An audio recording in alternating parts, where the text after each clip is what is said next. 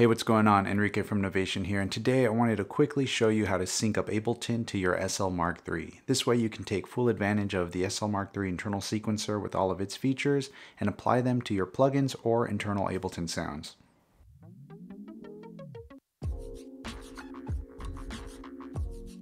Really quick for those of you who may be unfamiliar with what a sequencer is, in the simplest terms, it's a way to send notes arranged in a pattern to play another instrument. And in our case, they're going to be virtual instruments within Ableton. When taking a look at the SL MkIII, you'll notice the transport controls on the right-hand side.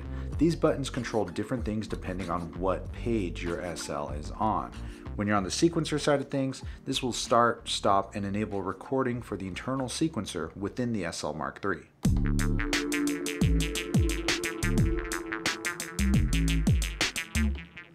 But if I were to hit the In Control button, I'm now taking control of Ableton's transport controls. But what you might have noticed is that song that we had on the SL's internal sequencer isn't playing anymore. That's because the SL hasn't been set up to be synced to Ableton. You can almost think of it as two separate sequencers that need to basically be tied together. One needs to be set as the master, and the other one needs to follow along to its tempo, its start and stop messages. So to do this, let's take a look at Ableton's MIDI settings. Within Ableton, we'll go to Live, Preferences, and make sure you select the Link and MIDI tab. Here you'll find a number of options, and that's because the SL has so many outputs and inputs, but what we're going to focus on is making sure that Ableton's tempo and transport control gets sent to the SL to make it move in time. So what we're going to do is set Ableton's output to the SL MkIII output, sync to on, and remote to on. We'll also do this for the SL's MIDI option. And if you're curious about what I'm talking about, look at this section here in the parentheses. For the inputs, we'll set all three options, track, sync, and remote, to on for both the SL MkIII MIDI and the Novation SL MkIII in control mode. You might not be able to see the whole name, so look for the one with the underscore, SL_MkIII input. Now that we have all this set, let's make sure our SL is set to receive external tempo and sync messages. MIDI clock RX, aka receive, set to on. So what we just accomplished is setting Ableton as the master in the sync chain. So it's going to be sending start, stop, as well as the tempo to the SL, and the SL MkIII is going to be listening for those messages. The great thing here is if I use the SL in control mode and press play within Ableton from the SL, it's also going to move the internal sequencer within the SL MkIII. So now that the sequencers are tied together, let's add our MIDI tracks and save this as a default template. That way, every time we open up Ableton, it's all set and ready to go.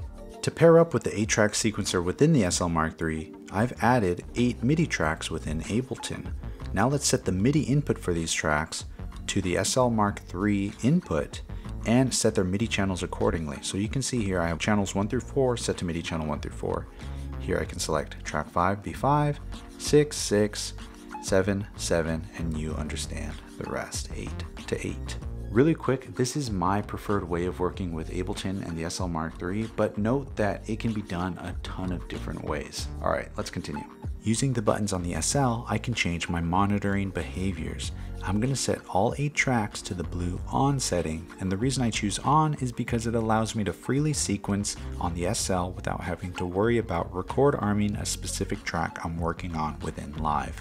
So with those options right there, you can easily grab any VST or internal Ableton sound, drop it onto one of the 8 tracks, and start sequencing it using the SL MkIII. But before we get carried away making a song, let's save this as our default template. Head over to Live, hit Preferences, jump to the File Folder tab, and where it says Save Current Set as Default, hit Save, and then OK.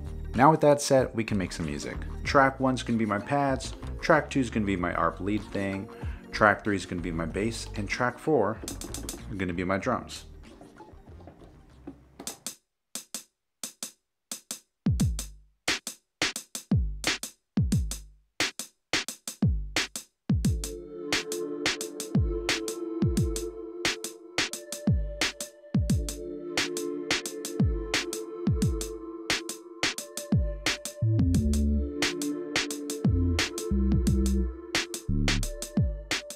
Alright, well I hope you found this video helpful. If you did, we'd greatly appreciate the thumbs up, or feel free to hit that subscribe button if you enjoy seeing content like this.